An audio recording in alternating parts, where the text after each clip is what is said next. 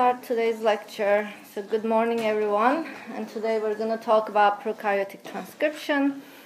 Some of this should be a review of what you already also learned in Principles of Biology, so hopefully it won't be too hard for you guys. But if I go fast and you're falling behind, just ask a question.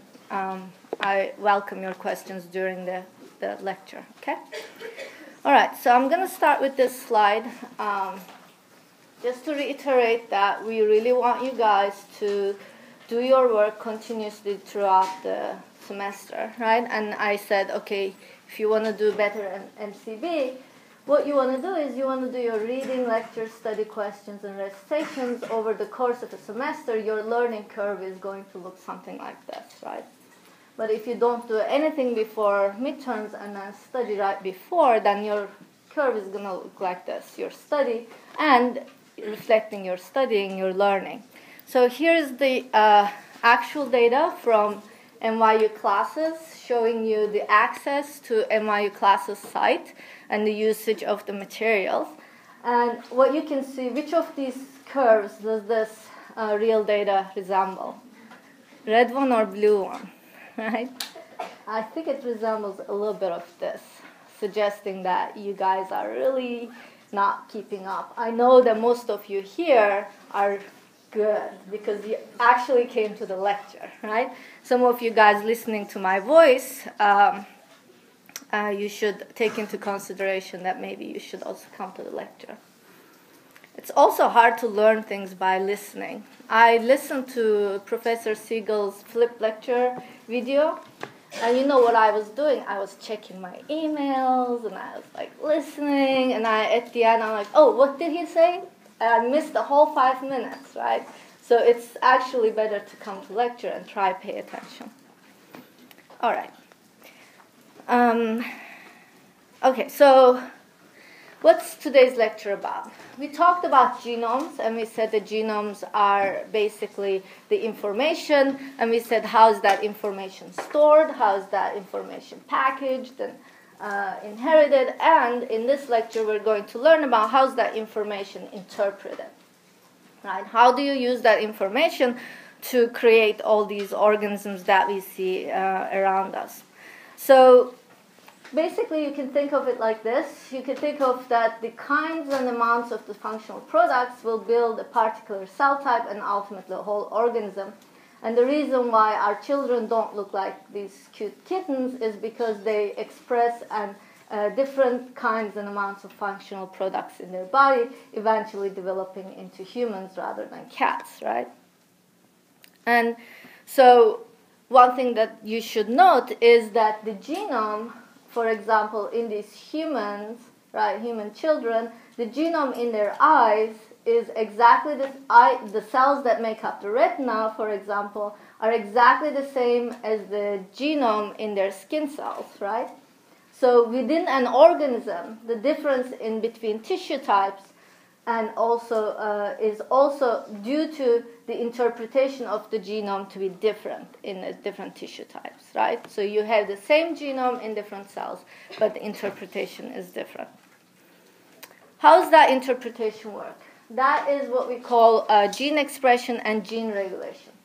So gene expression is basically the process by which the information from a gene, the genome, is used to make a product, right? So in our chromosomes, we have this string of ATGCs, and they make up these proteins. That's what gene expression is.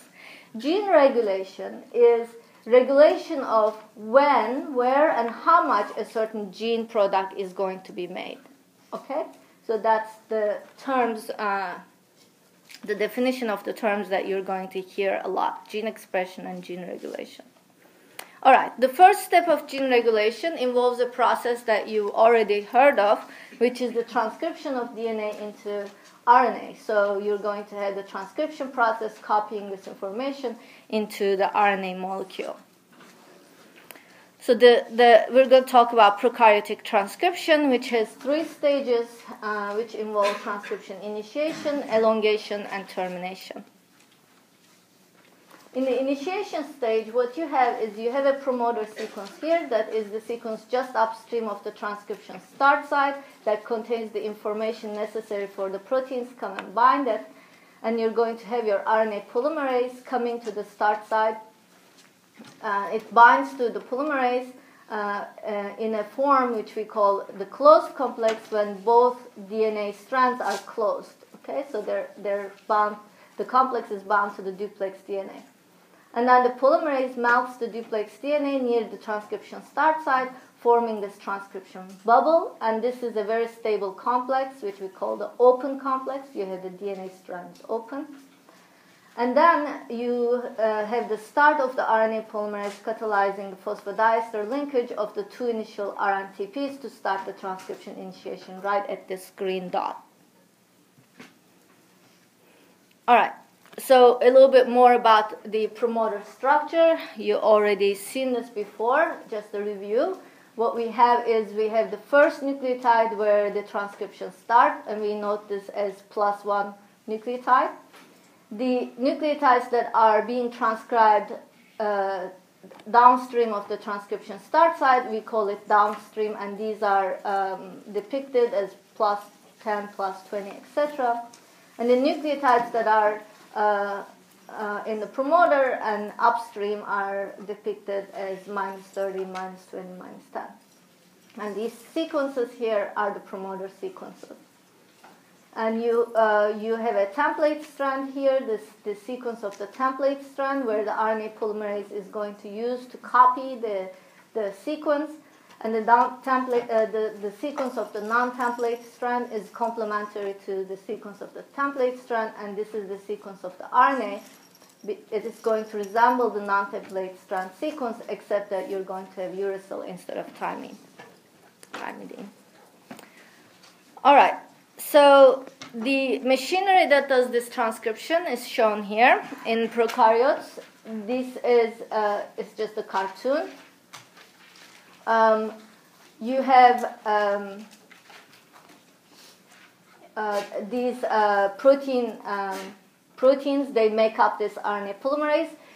Whenever there is a protein complex that are made up of multiple proteins, we call each of these a subunit, right? So these are the subunit of the RNA polymerase.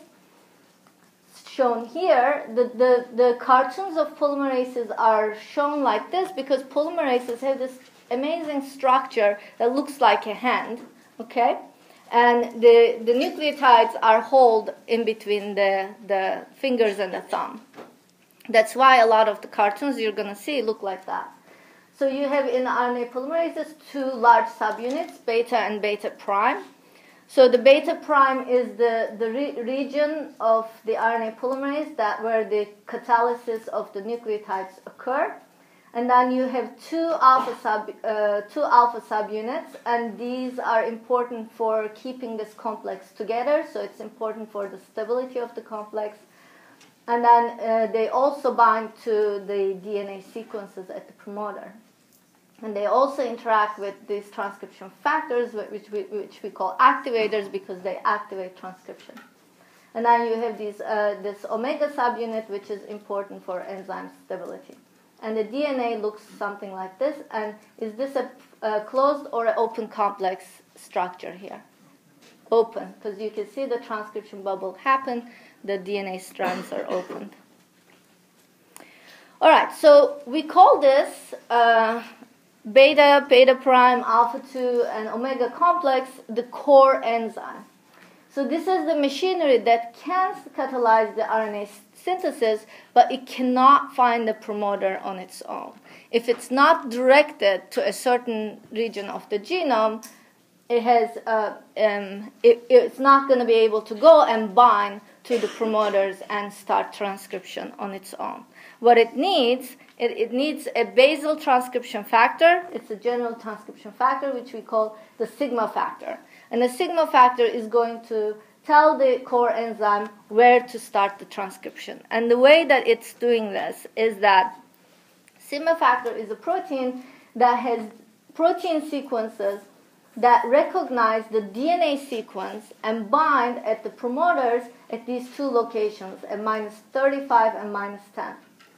So the sigma factor plus the core enzyme, which we call now the holoenzyme, this is the enzyme complex that can find the promoter. Right? Okay. So the whole holoenzyme with the sigma factor covers, which binds to sequences between -50 to +20, but only the consensus sequence here are sequence-specific recognition. The binding elsewhere is not dependent on the sequence, it just recognizes DNA shape. Okay? So what does sigma factor do? Sigma factor, the way it interacts with the polymerase, positions the polymerase so that its active site coincides with the +1, so it can start the transcription at the right spot. All right.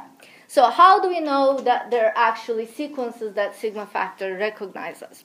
So what the researchers have done is they took the E. coli genome, which is a great model to study prokaryotic transcription, and they said, let's take all the strong promoters from genes that we know are expressed highly.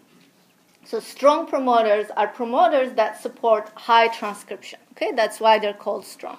They said, okay, here are some genes that we know are expressed highly, so they must have strong promoters. Let's line up all of these sequences at their promoters at the transcription start site, so that's the +1. And then look for DNA sequences that are common to all of these promoters, okay? And when you do that, what you see is you see these regions which have these sequences. You tend to have a TTG followed by an ACA and a T. It's not perfect, but this is what you find mostly, okay? And then you find these sequences again at the -10, but the intervening sequences were mostly different from each other, right? So there is no common sequences from there. So that's what they found. And in the weak promoters are promoters that can support less transcription. What they found is that the sequences of the weak promoters at these regions at -35 and -10 deviates from this sequence, okay? Deviates from the consensus. All right, what's consensus? So consensus is nowadays defined as something U.S. Congress cannot achieve, right? But in molecular biology, it is defined as the sequence that you find a common. For example, if I'm going around this room and asking for consensus, and I ask, do you love MCP1? Someone will say, I love MCP1. They can't really say it, right? They'll just say something like that. Another one say, I dope MCP1, right? And then all these other people will say different things. And now what I can do at the end is I can calculate the proportion of each letter at each site, right? And then that's going to give me these proportions. Like at one, everybody can say I, so we have a proportion of 1. Everybody says the same thing.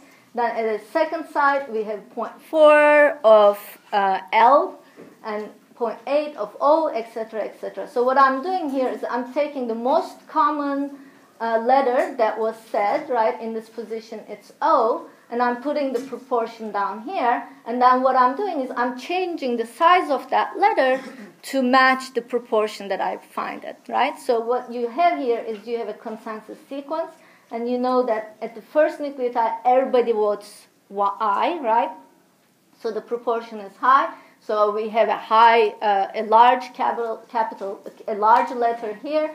In this case, only 2 out of the 5 people said V, but that was the only letter that was common. So we put that here, but make the letter small, saying that there is more deviation here. Does that make sense? How we can express a consensus sequence by changing the height of the letters? All right, so that's the consensus sequence, and there is a little study question that asks you to take the consensus sequence for a protein transcription factor and go on to a website and create a motif logo, because that's what we call these things motif logos. So go ahead and do that. It's kind of a fun exercise. I love actually looking at consensus sequences. It's cute. It's colorful. All right. So there are different sigma factors that recognize different sequences, okay?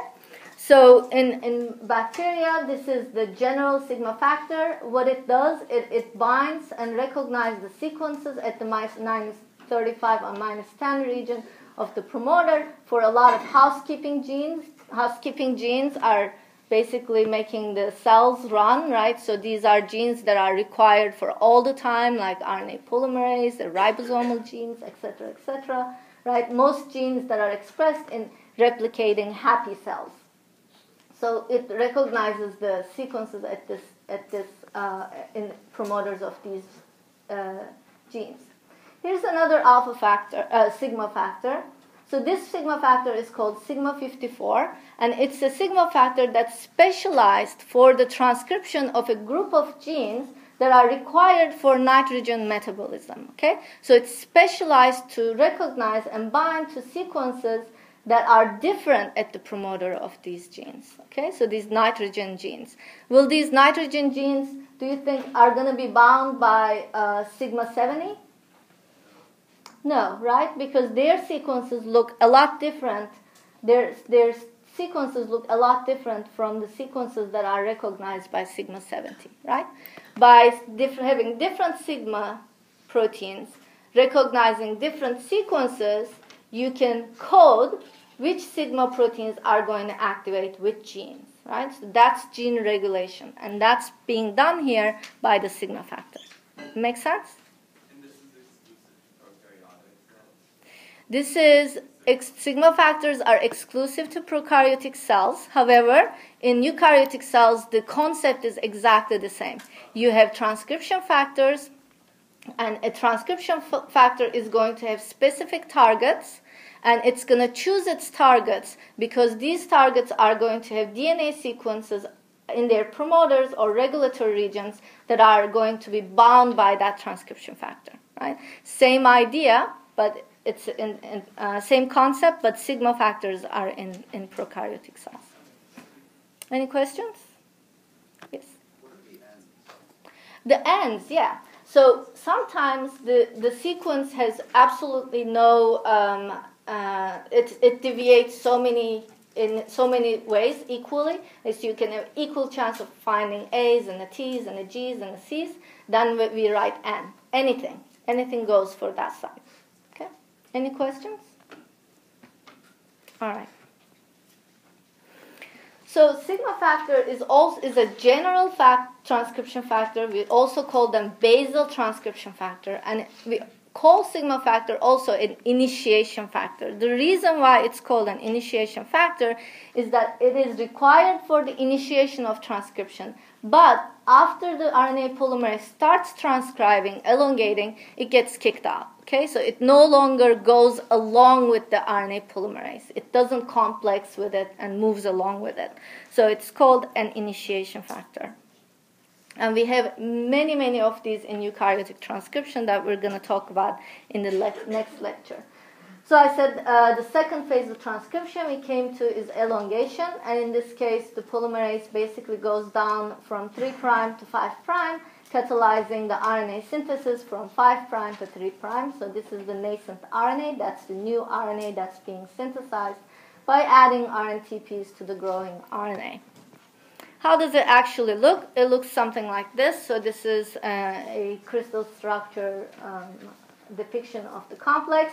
Like I said, a lot of polymerases look like a hand holding the nucleotide holding the DNA in the middle. And here, the template is shown in red, and the non-template is shown in blue. If you take that complex and tilt it a little bit so you can peek into the catalytic site, what you're going to see is in elongating RNA polymerases that are tightly bound to DNA. They have an open bubble here, transcription bubble, and they have the nucleotides coming in and added in this region, and the growing chain of RNA is being kicked out from the side of the polymerase. All right, we said holding on is tight, is clamping tight. What would happen if it didn't? So what would happen if elongating RNA polymerase could not hold on tight? Wouldn't it just fall off the DNA and transcription would never? Exactly. It would just fall off the DNA, right?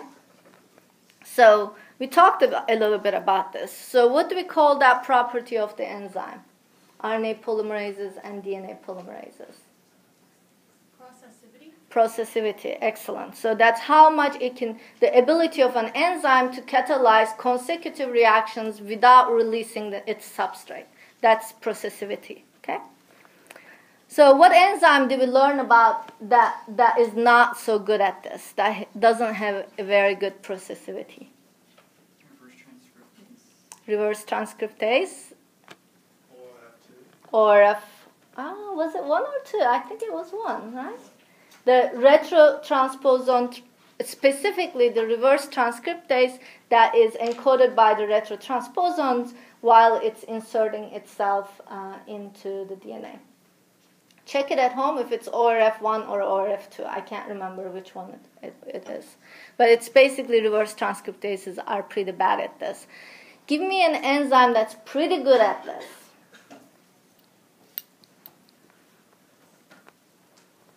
It's something that has really good processivity.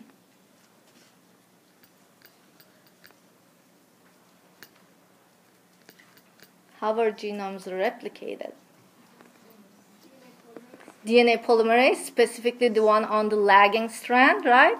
It's going on and on and on, kilobases long, and it's not falling off, right? It has a very high processivity. Very good. All right, transcription termination. So elongation continues until it comes to a site where it needs to actually dissociate. What you just said on the lagging strand? Oh, sorry, leading strand. Okay. Very good. Thank you for correcting me. Absolutely, on the leading strand. The lagging strand is short, like little short pieces, right? Absolutely, that's right. The leading strand. So with the lagging strand, does the DNA polymerase just go for a little bit and then come off? So does it have lower processivity? So the lagging strand polymerases are actually special. The reason why lagging strand shorts is not necessarily due to its low processivity. It's because that lagging strand length is regulated by a lot of the other enzymes that are involved, like primase and the proteins that remove the little RNA primer, etc. The reason is you don't want to make those lagging strand lengths too much so that it would uncouple from the replication fork, okay? So it's not necessarily processivity that's regulating it. It's a really highly regulated process by other proteins. Any questions? All right. So the transcription has to end at some point, right? And that point is at the end of the gene. So how does this occur in prokaryotes? So in prokaryotes, you have this remarkable enzyme, which is called a Rho factor, okay? So this is a hexameric protein. There are 6 of the same protein over and over again, form that like really nice donut shape. And what happens is that in this donut shape, you have it's about 70 to 80 base pair of the growing RNA transcript wraps. So when it's wrapped around here, which is not shown in this picture, it activates an ATPase activity of this Rho factor. So what it does is that it uses that ATPase activity to move and translocate along the growing RNA. So what happens is that you have transcription starting, RNA polymerase binds to this gene promoter, starts the transcription, and you can see the growing RNA in this like little red line here. And what the Rho factor does, it attaches itself to the end of the RNA, so this RNA wraps around it, that activates its ATPase activity that pushes, so the protein starts pushing itself along the RNA at a given speed. When the RNA polymerase pauses for certain reasons, for example, the presence of secondary structures in the DNA or regions that are a little bit harder to replicate, such as a lot of repeat sequences, etc., the RNA polymerase pauses. Once it figures out what to do, it can continue. What that pausing does, it gives a chance to the Rho factor to catch up. Okay? And the Rho factor, when it catches up at a place where the RNA polymerase is paused, it uses an RNA helicase activity of itself, the rho factor itself, and it unwinds the DNA-RNA hybrid, right? And that will basically release the growing chain of RNA from the DNA. And so the transcription will end. Does it make sense? How often does the polymerase actually stop? So it is a question that's not fully answered in vivo. In vitro, so in tube, when you mix of RNA polymerase with DNA, etc., certain structures in the DNA, mistakes, like the damage in the DNA, like T dimers, any adducts, any bases that doesn't, any nucleotides that doesn't have a base, all of these things actually slow the RNA polymerase a little bit, and it pauses. Sometimes it recovers, sometimes it collapses. In vivo, the rate of this is not very well known. A lot of people actually work on this because you don't want to have a lot of polymerase that are paused or collapse, and now you'll have these little short transcripts that are good for nothing, right? So is this what happens in all? Like, what if the RNA messed up? What if transcription is completely done to RNA sequence is completely transcribed? Is this the process that occurs when that transcription is ended, or is this only in cases where it stops prematurely? So it's only in cases for genes that have evolved to terminate their transcription in this way. And these genes do have sites that people realize that tend to pause the RNA polymerase so the rho factor can catch up. It doesn't happen in all genes. So there are other genes that are their transcription ends in a rho-independent way. Okay, and we're going to talk about that next. But here's a question for you. Now that you know that this process depends on the rho factor catching up, let's imagine that you isolated a rho mutant that slows down its migration along RNA. So the rho factor is migrating along this newly synthesized RNA a lot slower than it should. What effect would you predict on the transcription of this particular gene? It doesn't really end at the right site. It might not be able to catch up this RNA polymerase, and if this RNA polymerase can rescue itself from this pause and continue, what would happen is that you would have longer transcripts, right? Because rho factor is going to need time to catch up. Does that make sense? What if it was a rho factor that has a mutation that makes it really go fast? What would you predict? Shorter transcripts? A lot shorter transcripts because it would catch up and unwind the RNA-DNA hybrid, and then you'll stop early. Any questions? No? All right. Okay, so here is a mechanism by which the transcription can end in a rho-independent way. Okay? So in this rho-independent transcription termination, what you have is you have at the end of the genes, you have a special sequences that we call the termination sequences, and it has two characteristic features. One feature is a stretch of A's at A nucleotides at the where the transcription is going to end, and the second feature is a GC-rich self-complementary region. So you have these two inverted repeats that can basically form a hairpin, right, like this. Wait. So these sequences you can see that are complementary to each other. So you can have a hairpin with a little bit of intervening sequence here. You're going to have C here and G here, C here and G here, etc., etc. Right? And then a stretch of A's. Okay? So an inverted repeat that can form a hairpin. So that hairpin actually forms in the RNA. So as these sequences are being transcribed into RNA, so you have this RNA transcript, and you can see that there's the sequence here. That's the first inverted repeat, and a second inverted repeat here. And what they can do is they can form this RNA hairpin. Okay.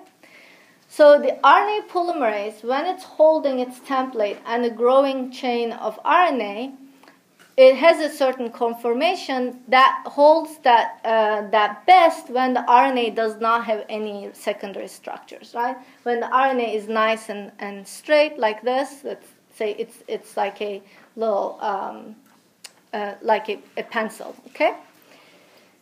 When this hairpin occurs too close to the RNA polymerase, it basically pokes the RNA polymerase on one end, and it destabilizes how tight it can hold, okay? So that destabilizes how tight the RNA polymerase is holding, and at the same time, remember, the bonds between A's and U's are much less strong compared to G's and C's, etc., right? So that bond holding the DNA-RNA duplex is going to fall apart, and what will happen is that is going to release the growing RNA molecule from the DNA. Does that make sense? So you have a hairpin structure that kicks out the RNA polymerase, kind of makes it wiggly, it's not holding on very well, and then you have a stretch of A's and U's that are not bonding really well either, so everything falls apart, and that's how the transcription ends. All right, so that was basically the mechanics of how this thing works, right? How this transcription works. Now we're going to talk a little bit about gene regulation in prokaryotes. And one of the things that you've learned many times is that genes in prokaryotes are organized on these things, what we call operons. Operons are basically this stretch of DNA where they only have a single promoter, so single transcription start site, for a lot of different genes that encode for separate functional products, separate proteins. Okay? So in this case, we're looking at a trip operon in the E. coli genome. It has the genes E, D, C, B, and A that are important for tryptophan synthesis. And they have a single transcription start site for the trip mRNA. Once it's going to be transcribed, it's going to produce a single mRNA. So this mRNA, we call it polycistronic because it contains more than one gene, the information for more than one gene, and that has start sites for protein, separate start sites for protein synthesis. So when they're independently translated, you're going to have different proteins that are coming out. Make sense? All right. So in bacteria, different bacteria, there are about 50% of their genes are organized into operons. They are usually functionally related genes. They're co-transcribed, then translated into individual proteins, and they're mostly polycistronic. That means more than one gene is on one RNA. For example, we saw this tryptophan operon. Interestingly, they're more common in prokaryotes, but you can still find them in eukaryotes, right? So operons can also be seen in eukaryotes. Typically, again, there's a single RNA, but in this case, in the case of the eukaryotes, instead of translating the products into separate genes, what they do is they take that single RNA and process it into separate RNAs. So they transcribe a single RNA, then process that RNA to get it cut into the separate RNA. So they're called monocistronic. So each RNA is going to have its own gene. Okay? So we talked about a kind of operon in human genome. Any guess for what it was? We learned about a functional product, a set of functional products that are transcribed from a single site as a single RNA and then gets processed.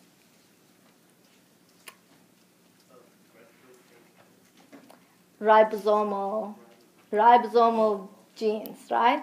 They are in a tandem cluster. You have the different ribosomal genes right next to each other. They're transcribed together and then chopped up into fragments. As for retrotransposon, I am not sure if they're organized as an operon or not. You're thinking really well because they have an origin that's from viruses. It is a possibility that if they have more than one ORF, more than one coding region, they might be transcribed into a single RNA. And thinking about it, it makes a lot of sense because what you're going to do is you're going to take that single RNA and insert it somewhere else in the genome, right? And if it has more than one product, it has to be an operon, right? Very good guess. Excellent guess. All right. Any questions? All right. So this is an organism that I love. It's a model organism. It's a little worm of about 1,000 cells and about 100 megabase genome. It's a eukaryote. It's an animal. It eats.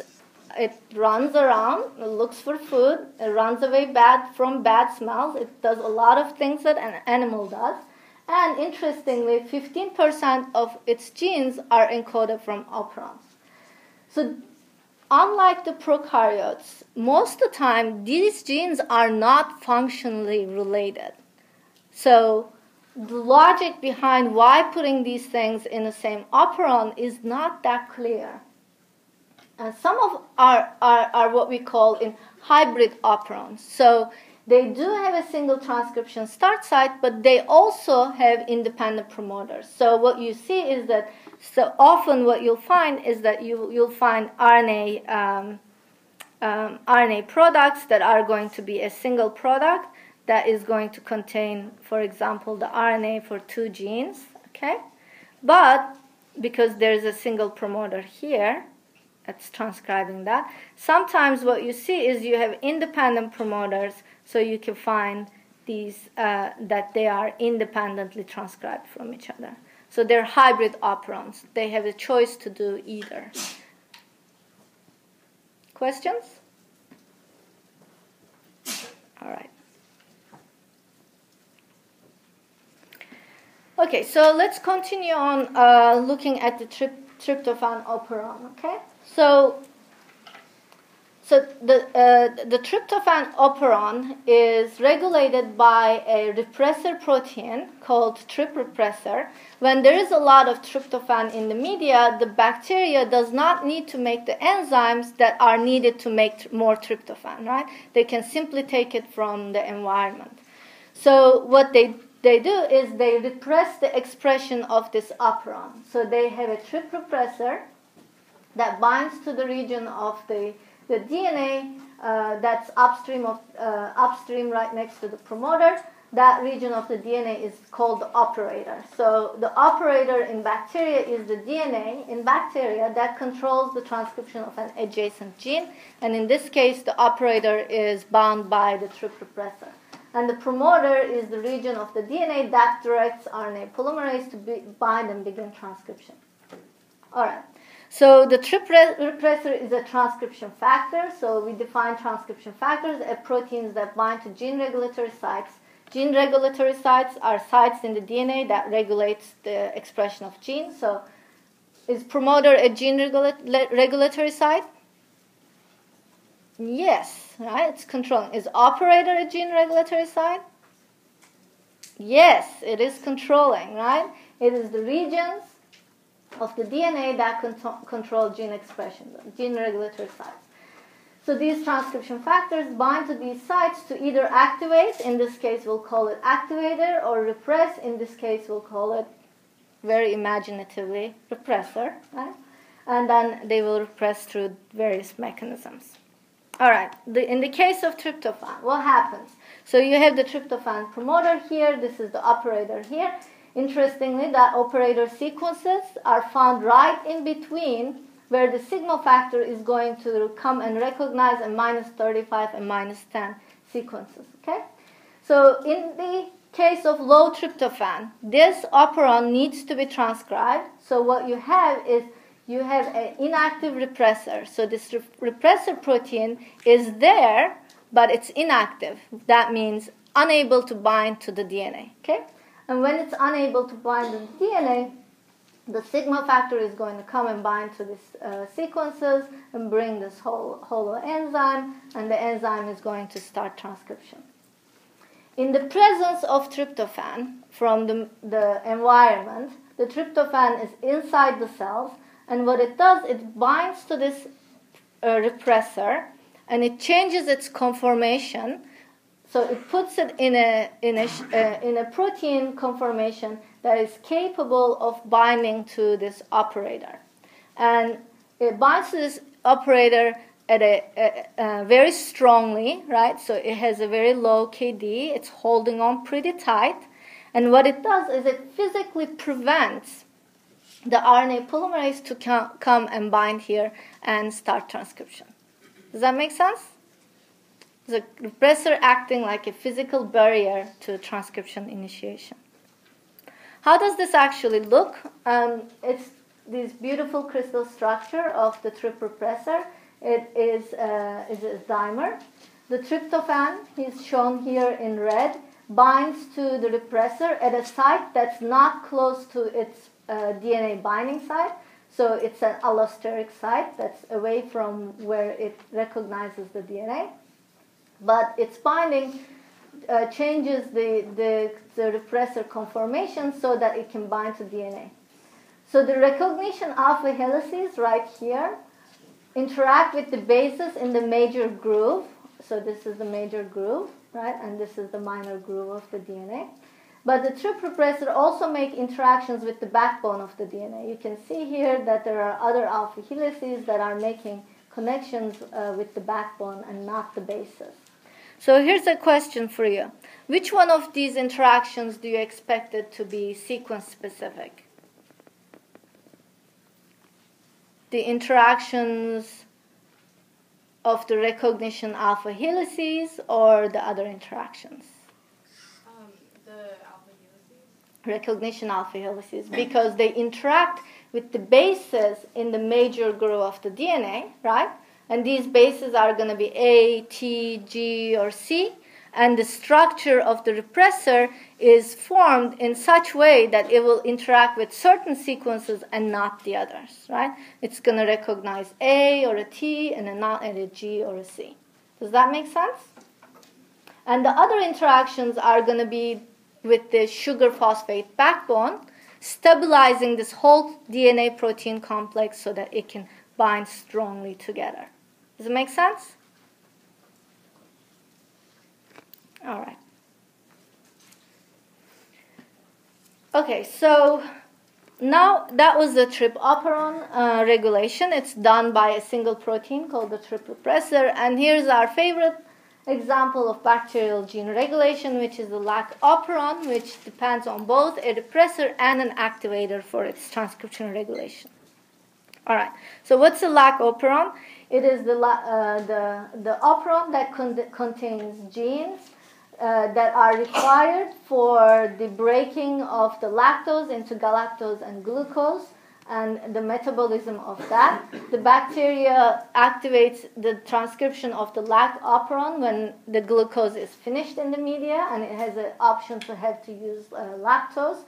And so it contains genes that is encoding for beta-galactosidase. It's the enzyme that does this.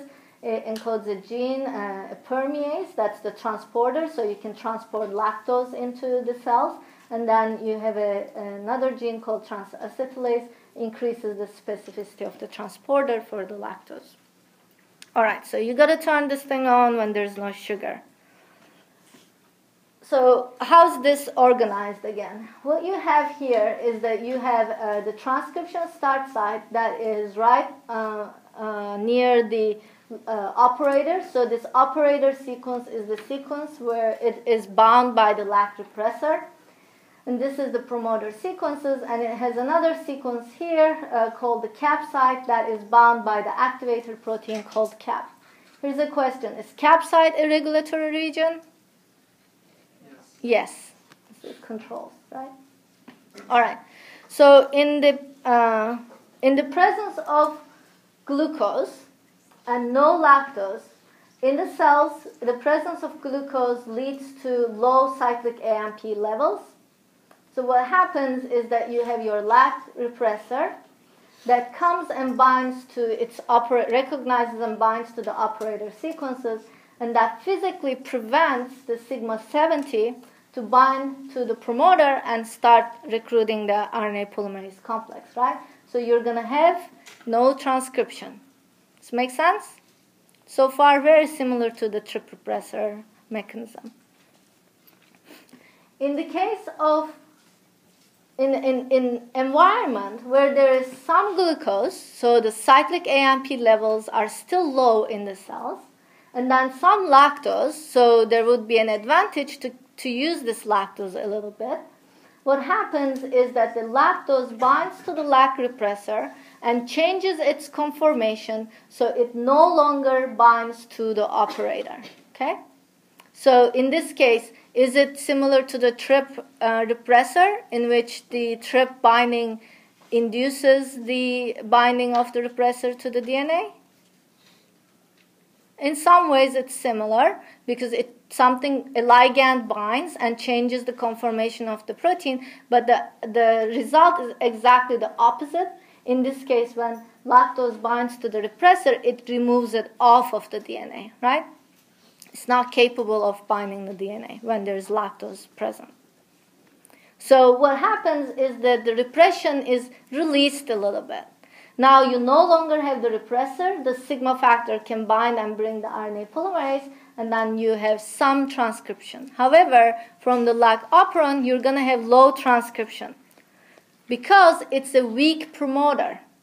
If it was a strong promoter, what would happen when you remove the lac repressor? Would you have higher transcription or lower transcription? Higher, right? And so here's another question. Based on this information, can you tell me if the lac promoter deviates more or less from the consensus sequence at -35 and -10? Does it deviate more or deviate less? Does it look more like the consensus sequence or less like the consensus sequence? Less, right? Because it's a weak promoter. Right? The sigma factor is going to come and bind. It doesn't like those sequences that much. It's like I'll just go for it, but I don't like it so much. It likes the consensus sequences a lot more than it makes a strong promoter. All right. So that's what happens in the presence of glucose and lactose. All right. What if the glucose actually in the media finishes? What happens is that the cyclic AMP levels in the cells go up, so you have high cyclic AMP. And what happens is that this cyclic AMP binds to the cap protein and again changes its conformation so that it can bind to the cap site.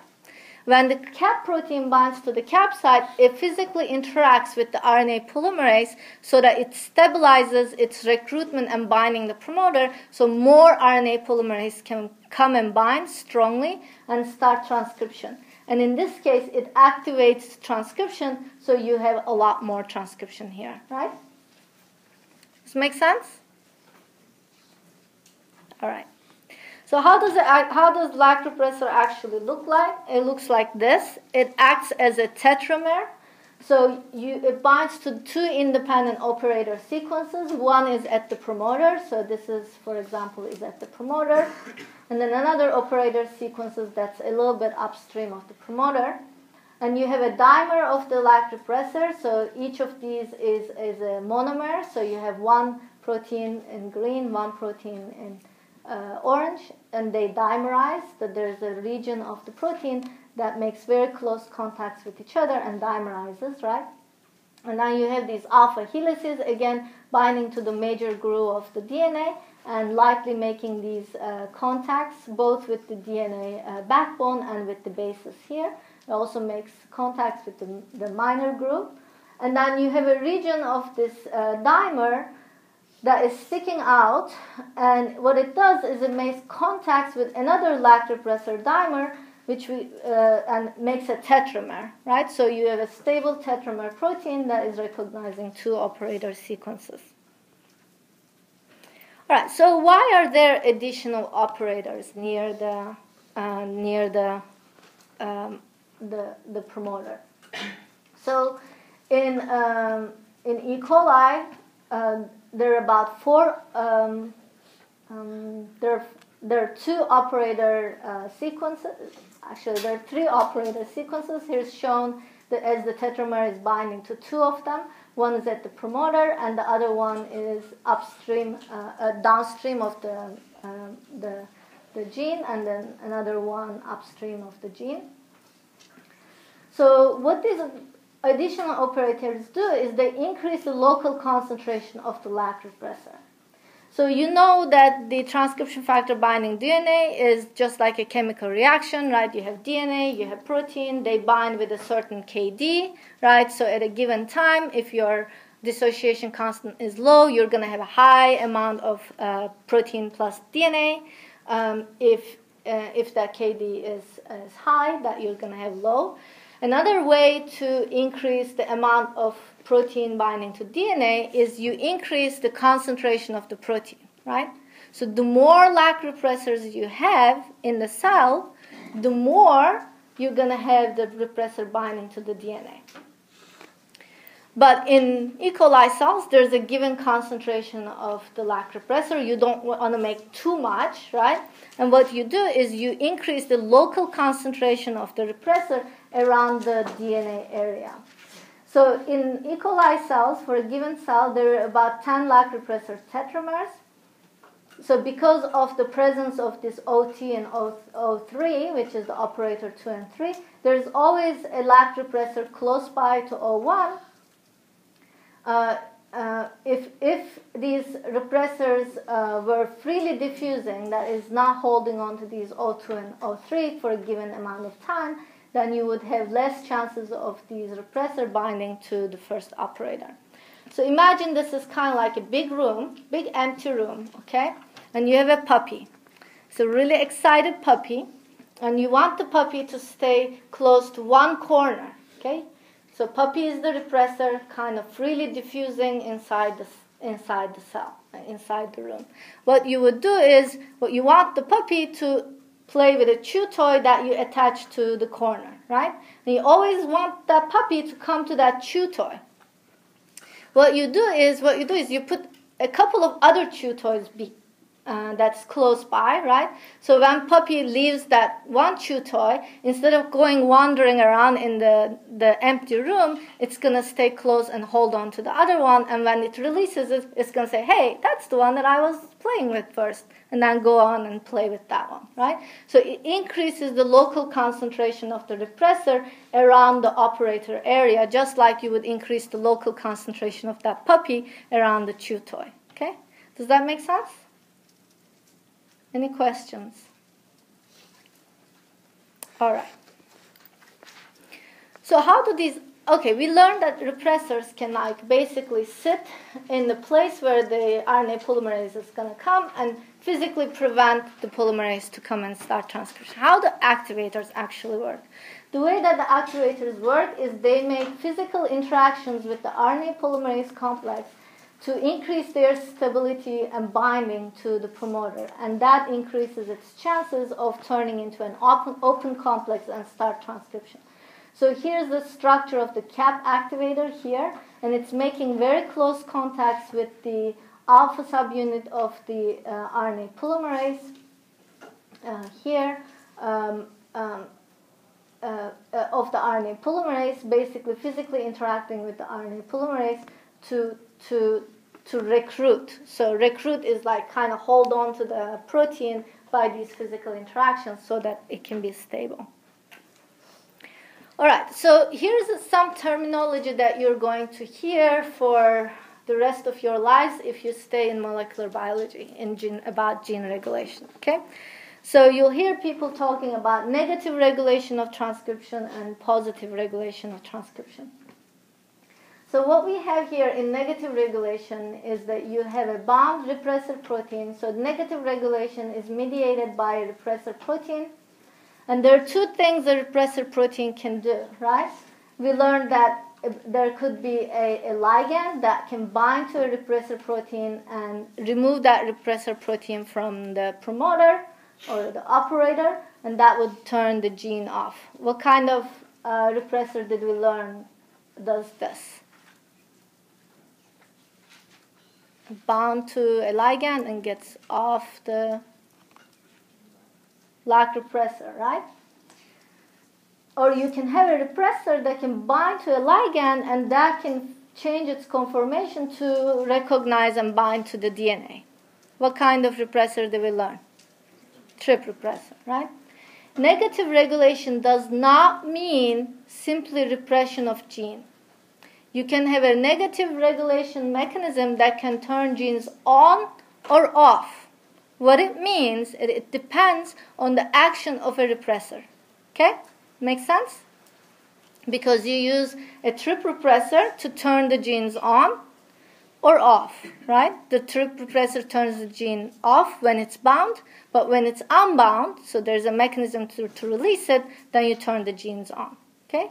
So you depend on a repressor, but you can turn genes on and off. So negative regulation can result in both activation and repression. It simply refers that the regulation is achieved through a repressor. All right. A positive regulation of transcription then is the opposite. That is the mechanism that depends on an activator to regulate the transcription. So you have, in this case, for example, the cap protein, which is an activator that makes interaction with RNA polymerase and has it transcribed.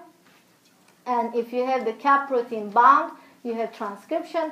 If you have the cap protein removed, for example, by the addition of a ligand, then you don't have the RNA polymerase binding as strongly, right? And this is the mechanism that we learned how the cap protein works. When there's a lot of cyclic AMP, it binds to the cap and changes its conformation so that it binds to the promoter so that you can have the LAC operator transcribing at a high level. So here's a question. Is trp operon positively or negatively regulated? Negatively. What about LAC operon? Both, right? It has cap and repressor. Very good. All right, so far, all the mechanisms that we learned about what we call one-component mechanism. There's a single protein that senses a ligand, the presence of a ligand, binds to it directly, and binds to the DNA. There's a single component, okay? There's a single protein. There are other mechanisms in bacteria which we call two-component regulatory mechanisms. In this case, you have two proteins. One senses and binds to a ligand, and the other one binds to the DNA. And they have to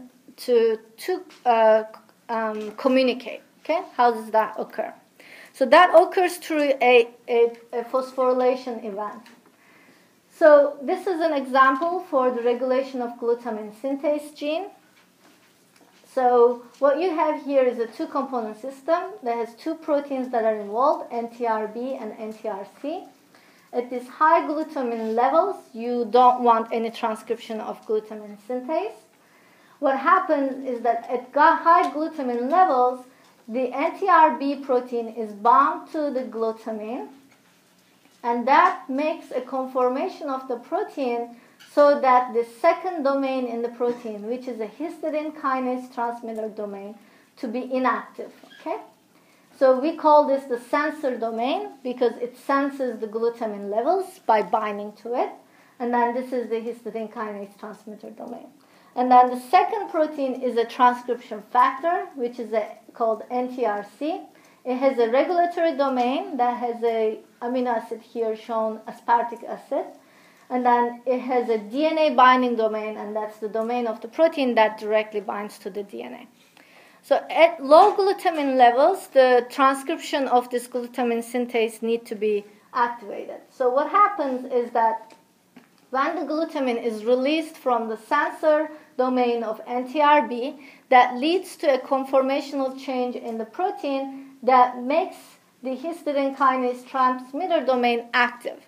When this kinase domain, kinase is a domain that puts phosphorylation, right, is active, what it does, it phosphorylates itself at this histidine amino acid. So it puts the phosphate group at the histidine amino acid.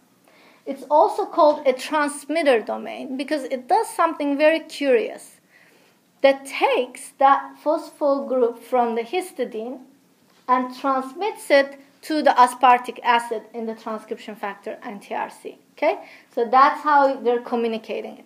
Phosphorylates itself and then takes the phosphor group and puts it into the aspartic acid. Now, that phosphorylation leads to a conformational change in the NTRC protein, transcription factor, and it releases the DNA binding domain to be capable of now binding to the gene regulatory region of glutamine synthase. Okay? Does this make sense? All right. What do you think is the advantage of a two-component system over a one-component system in bacteria? Why have a two-component system? You basically have an indirect way of relaying the information to the DNA. What kind of things the cell need to sense? Things that are in its environment, right? Some of these things will be transported through the membrane inside the cells, right? And these type of little chemicals, the cell can get away with a single component system if it can sense, bind the thing, and then have the protein bind to the DNA, right? But what if the signal that you want to sense is outside the cell, right? In the environment, and let's say that chemical or signal that you want to sense cannot cross the membrane. Then you have a problem, right? You need a protein that's going to sense that signal and then go and bind to the DNA. So in the two-component systems, the solution to that problem is solved by having a lot of these kind of sensor and kinase domain containing proteins being membrane proteins, and their sensor domains are sensing things that are outside the cell, right? And then when it's bound, the kinase domain, which inside the cell, can relay the information to the transcription factor, which is free to go and bind to the DNA, right? So if you look at a lot of these two-component systems, the first component are mostly contain transmembrane domains in themselves. So this is how you can think, oh yeah, this must be probably a two-component system. Make sense? Any questions? All right, so what happens when this transcription factor is released, NTRC? It goes and binds to the gene regulatory region of the glin A promoter upstream, okay? So this is a little bit uncommon for prokaryotes. In eukaryotes, these type of gene regulatory elements are very common, and we're going to talk a lot about them. They're called enhancers. Rather than being right next to the promoter, right, like a cap site or a operator site, they're found hundreds of base pairs away from the promoter. So they're physically away. So which we call these enhancer sequences. These are sequences in the DNA that are bound by gene regulatory proteins, but they are not necessarily very close to the promoter. So a pair of phosphorylated NTRC dimers bind to this enhancer region of the glin A promoter. And this glin A promoter is bound by a sigma factor that's a little bit special. We talked about sigma 70, which is the housekeeping sigma that can bind and recruit the RNA polymerase. Everybody's ready to go. It goes and transcribes. Sigma 54 is a special sigma factor. It actually can recruit the polymerase, but it does not promote the transcription start until it can make a contact with the NTRC transcription factor in 3 dimensions, forming this loop, right? That beautiful loop, which you can see under a microscope. Here's the NTRC dimers bound to the enhancer. Here's the RNA polymerase bound with sigma 54, and only when they get together, then it starts transcription, because the NTRC has an ATP dependent activity that can release the RNA polymerase to start transcription. Okay? So NTRC basically facilitates the transition between the initial binding of the RNA polymerase plus sigma to the formation of an initiating complex, and that requires ATP, which is unusual for bacterial transcription, but that's pretty much the norm for eukaryotic transcription. All right. So these prokaryotic enhancers, they're basically short, usually 100 base pairs of DNA that are bound by transcription factors. They regulate transcription.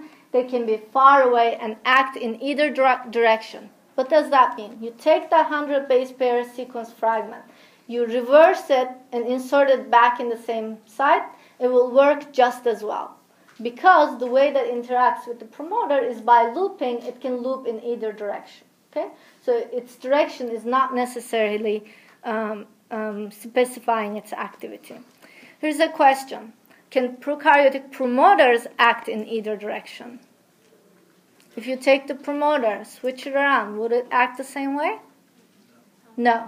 The reason for that is that there are sequences that are bound by the sigma factor that positions the RNA polymerase to the +1 correctly.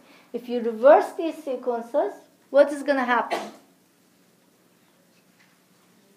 Transcription is going to start the other way, right? It's going to go the other way because you basically took a directional RNA polymerase, switched it around, its positioning, and then that guy knows no better, right? And it's going to go and transcribe the other direction. Does that make sense to everyone? That was a midterm question from last year too, so try to think about these concepts a little bit and do the study questions as well. All right, so that was transcription initiation. A lot of gene regulation occurs at the level of transcription for prokaryotes, whether or not you want to turn on a gene or turn off a gene. Some regulatory mechanisms occur after transcription initiates, okay? So this is the mechanism in the trip operon again. So the trip operon has another mechanism of regulation which we call attenuation. So here's what happens. This is specific to prokaryotes where transcription and translation are occurring at the same time, okay? All right, so what do you have here? At the high level of tryptophan, you actually don't want the transcription to start and continue. Sometimes the transcription will start, okay? And at the beginning of the operon, there is a region of the mRNA which we call the trip leader, okay? Encodes for the trip leader. So this is your RNA polymerase. So it comes into the promoter, okay? And it starts transcription. And it starts transcription so that as it goes along, right, it's going to make some RNA. And so that's the RNA shown here. And here's the DNA. As this RNA is made, because the translation also is happening at the same time, it recruits the polymerase, okay? So you have my horrible drawing of a ribosome, sorry. It recruits the ribosome, and the ribosome is going to start translating, and so that's your protein. That's your RNA. So that's your mRNA, that's your protein. So this trip leader sequence is interesting because it contains a lot of codons that need the tryptophan amino acid, okay? So when the ribosome comes to this region called region 1, which contains a lot of codons, and there's not much tryptophan around, what is going to happen? It's looking for tRNAs containing tryptophan, but there's not much around it. What's going to happen to that ribosome?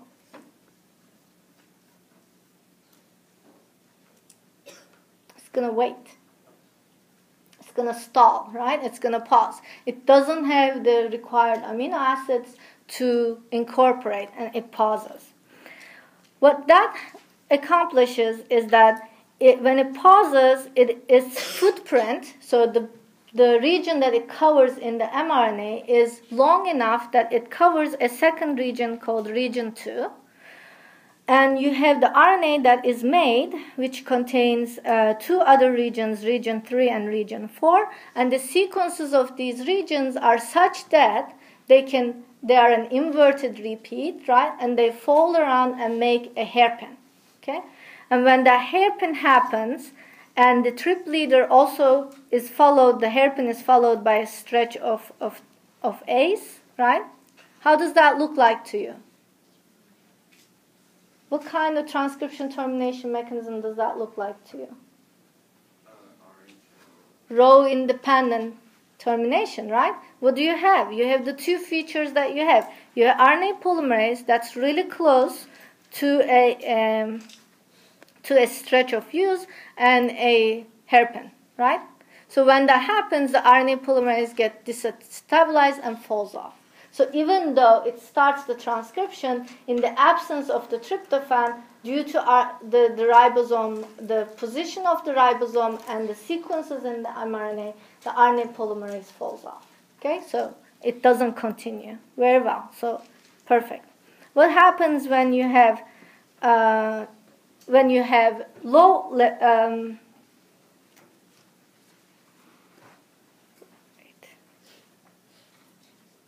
Sorry, okay. I confused the previous slide. So this is when what happens with the low levels of tryptophan, where this happens when there's high levels of tryptophan, so you don't want to transcribe the trip operon. What happens is that the ribosome sees the trip codons and incorporates the trip amino acids, and it continues and covers the region 2. Okay? So what I just said before is not because the ribosome is pausing, it's actually continuing into region 2. Okay? Does that make sense? All right, so let me try and draw this up. All right, so what you have is here, you have your mRNA, and you have a lot of triplets here, right, nucleotides that are encoding for the trip codon. And what you have is you have the ribosome come in here, and the ribosome is big. It covers this region 1 and incorporates the trip amino acids to the growing chain of the protein, right? So trip is putting trip. And because its footprint is covering this called a region 2, which has a sequence that is complementary to region 3 and region 4. So it has a sequence, let's say G, G, G, and the region 3 has a C, C, C. It can make a hairpin. So this has the potential of making a hairpin. But because it is covered by this ribosome, what happens is that this region 3 cannot make a hairpin with region 2, so it makes a hairpin with region 4. Okay? So that's the hairpin that you see here. So the RNA region 3 is making a hairpin with region 4, and that's right upstream of a stretch of use that releases the RNA polymerase, just like it would happen in a row-independent transcription termination. In the absence of tryptophan, what happens is what I was saying first, which you should just never mind. What happens is that the ribosome stalls, and that stalling occurs at a region. It's upstream of the region 2, right? So instead of ribosome moving in this direction, it basically gets stalled over here, right? Over here, because there's no trip codon. There's no tryptophan, so it can't add the trip to the peptide. It's looking for a trip, but there's nothing around, so it pauses. But that pausing occurs right upstream of that region 2. So that region 2 is now capable of making a hairpin with region 3. Now, that hairpin is actually away from the RNA polymerase. So RNA polymerase, because there's a lot of room, region 4 is released. RNA polymerase is here. This hairpin is not close enough to the stretch of use, okay? So you have your use here. And that is not enough to destabilize the RNA polymerase, so the RNA polymerase can continue. Does that make sense?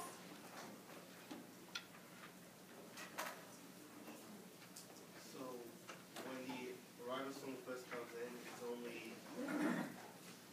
on the first region, and if there is tryptophan, then it can go cover the second region. Exactly. When the ribosome comes in, it comes to the first region. If there's tryptophan, it can cover the second, and that will basically form a hairpin that's going to stop transcription. When there is no tryptophan, it comes into region 4. It can't cover region 2. Now there is transcription. There's a study question about this, so go ahead and try that out if you haven't gotten it. Okay? All right.